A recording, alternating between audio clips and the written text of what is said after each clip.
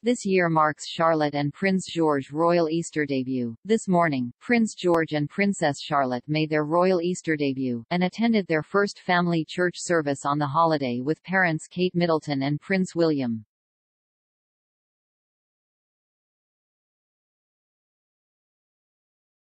The eldest of the Cambridge siblings dressed up for the occasion at St. George Chapel in Windsor Castle, with George matching Will in a navy blue suit and Charlotte also following in her mom's fashionable footsteps.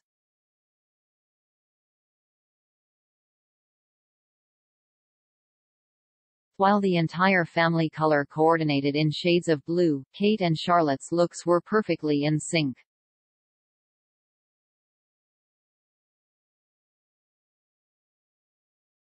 The Duchess, for her part, wore a belted dress coat hybrid in cornflower blue by one of her go-to designers, Amelia Wickstead.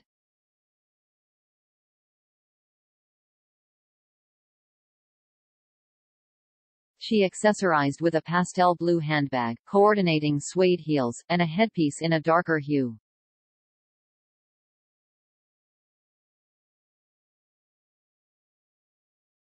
Looking just as polished as her mom, Charlotte twinned with Kate in a light blue floral dress with a Peter Pan collar, matching ribbed tights, and a navy cardigan that matched her dad and brother George's suits.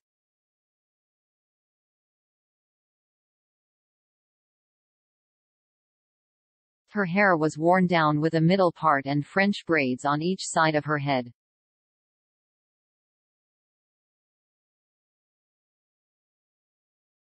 Missing from the family holiday outing was the Duke and Duchess of Cambridge's youngest child, 4-year-old Prince Louis, and, of course, Queen Elizabeth.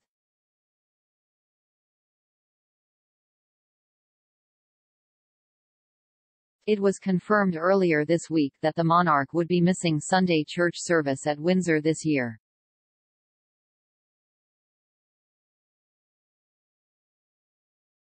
Though, it was reported that she would be staying nearby in the apartments at the castle, and other royals were expected to drop in to check on her.